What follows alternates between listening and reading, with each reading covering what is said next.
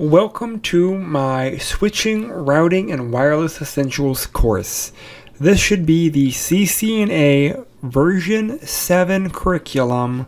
This is the second of 3 courses. Welcome to my Switching, Routing, and Wireless Essentials course. This should be the CCNA version 7 curriculum. This is the second of 3 courses. Welcome to Lesson 5, STP Concepts. This is Spanning Tree Protocol.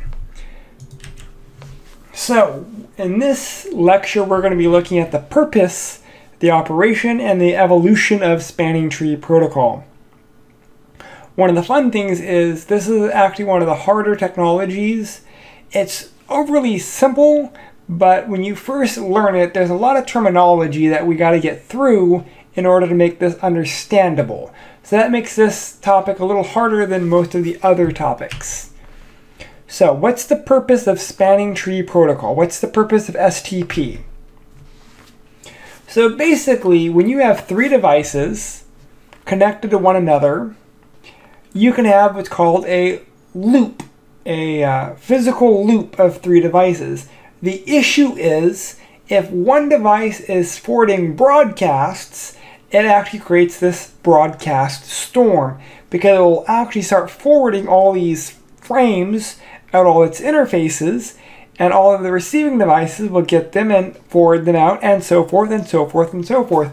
So it actually consumes all of the resources on the different devices eventually.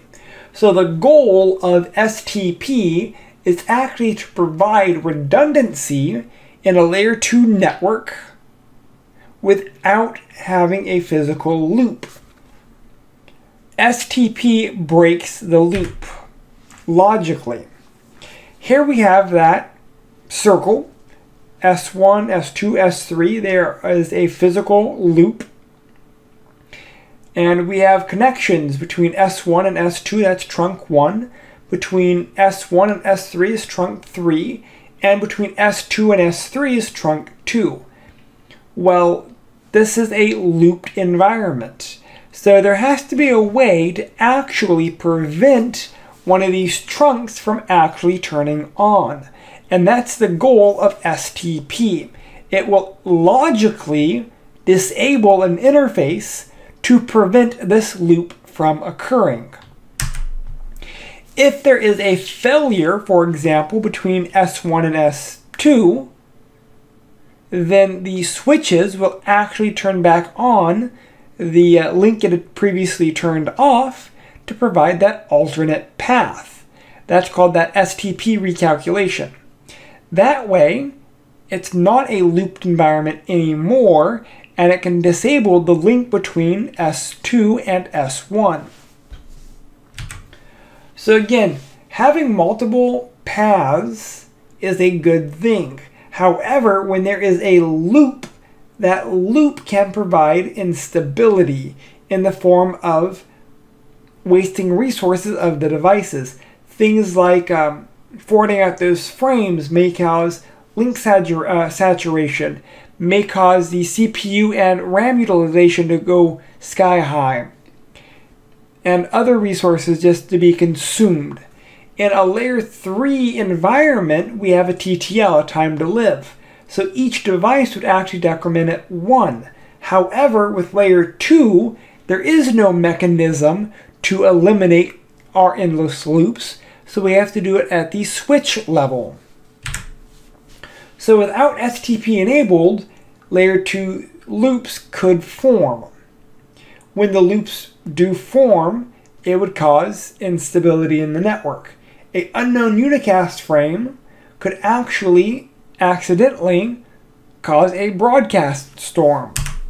And again, a broadcast storm is just an abnormal high number of broadcasts that overwhelm a network to the point that all resources are consumed. So, a host that is caught in a layer 2 loop will eventually become inaccessible, because again, the devices have limited resources, and all of those resources are being used to process these broadcasts, it essentially becomes a denial of service attack. STP has what's called an algorithm. That's what calculates the paths. It's called spanning tree algorithm, STA. The STA creates a loop-free topology by electing a single root bridge. A root bridge is basically like the master switch that will allow us to figure out what ports to turn on and what ports to turn off. This master switch, this root bridge, allows us to prevent loops by turning ports into different states depending on how they're operating. So how did STA create a loop-free topology? It creates a root bridge. Basically, this is the reference point that the rest of the network is built off of. It actually will start blocking redundant paths so that there's only one logical path to flow, thus creating a loop-free environment. When the switches detect a failed link, there is a recalculation to verify that paths are still accessible. If a path is not accessible, they may turn on a blocked redundant path, freeing up a logical connection, thus allowing one connection to flow through the network, not creating loops.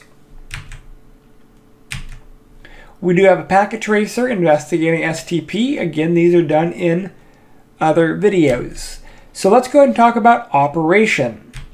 When a switch is turned on, STA will start happening. It will elect a root bridge. It will elect root ports. It will elect designated ports. And it will elect an alternate blocking port. During the STA and STP functions, the switches will send BPDUs to share information.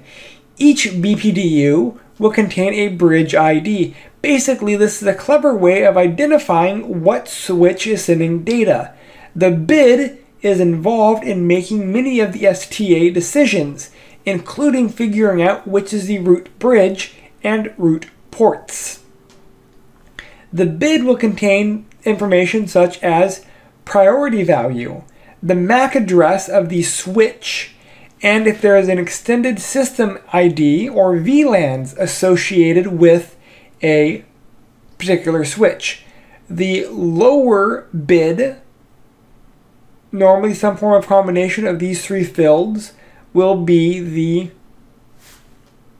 root bridge. We're looking for the lower of the information. There is actually a very specific process to electing. It will look at bridge priority. The default value is 32,768, and you can modify that. Again, the lower the bridge priority, the more preferred it is. A bridge priority of 0 will take precedence over all other bridge IDs. Next will be this extended system ID. Basically, the extended system ID is a value in a decimal form added to the bridge priority value in the BID to identify the VLAN that's associated with the BPDU. So if everything has equal bridge priorities, then it'll look at the extended system ID. If they're all the same, it will look for the lowest MAC address. Whoever has the lowest number will become the root bridge. So the STA will designate a single switch as the root bridge, and it will use that as a reference point. In this example, even though the MAC addresses are going to be the lowest on switch 2, it will look at priority first. Priority, extended IDs, then MAC addresses. Here we have a modified priority of 24,577. This specifically is the lowest priority, so that means S1 becomes the root bridge. because it has the lowest BID. It will then designate ports accordingly. If everything is left defaults, then it will look at extended IDs, and then it will look at MAC addresses. Now we need to look at what the trunks, the links between switches, costs, because this will help us determine what the different ports are going to be. So the different costs are going to be based off of the link. If it's a gigabit link, it's going to be a cost of 4. If it's a 100 megabit link, it's going to be a cost of 19. This basically just allows us to figure out which paths to take. Example, if we are trying to go from PC1 to PC4, we can see the path costs. We can go switch 2 to switch 1, or we can go switch 2 to switch 3 to switch 1. And from there, we can figure out the appropriate costs. Switch 2 to switch 1 is a cost of 19, meaning that's a 100 megabit connection. If we're going to take the other alternate path, switch 2 to switch 3 to switch 1, that's going to give us a cost of 38. Because again, there's 2 links of 100 megabits, so that kind of lets us know which path we should keep up. We should keep the shortest path, which will be the link between switch 2 and switch 1, and we should disable the link between switch 2 and switch 3. The ports going towards the root bridge will be called a root port. So here we have FA01 on switch 2 and on switch 3. As they are going towards the root bridge, that's why they're called root ports. Ports that actually are flowing away from the root bridge will be called designated ports. So on switch 1, F02, 01, and 03, as they're leaving the root bridge, they're all designated ports.